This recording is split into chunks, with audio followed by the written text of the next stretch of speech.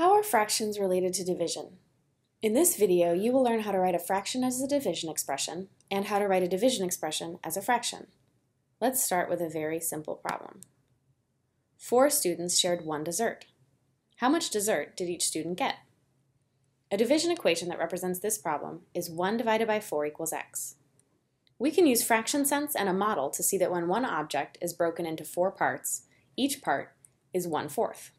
So, each student gets 1/4 of the dessert. And 1 divided by 4 equals 1/4. Notice the numbers in the equation. 1 is both the dividend and the quotient's numerator. 4 is both the divisor and the quotient's denominator. The fraction bar takes the place of the division sign and means divide. So, writing 1 divided by 4 is the same as writing 1/4. Both 1 divided by 4 and 1/4 can be read as 1 divided by 4 and can represent this word problem. Look at another example. This time, the same 4 students are sharing 3 desserts equally. How much dessert does each student get? A division equation that represents this problem is 3 divided by 4 equals x. Each dessert will be shared 4 ways.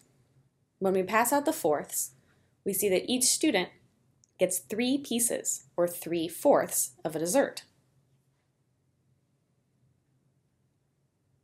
So, 3 divided by 4 equals 3/4.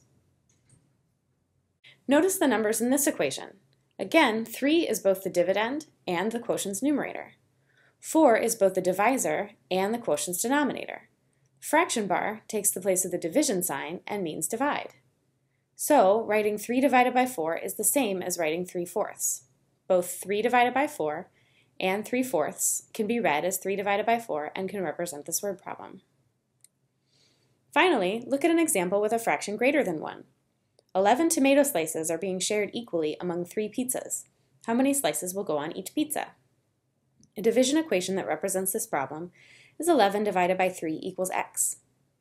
Each pizza can have 3 whole slices, but there are 2 slices left over. If the 2 slices are divided among the 3 pizzas, each pizza will get 2/3 of a slice. So, each pizza has 3 2/3 slices in all. 11 divided by 3 equals 3 2/3.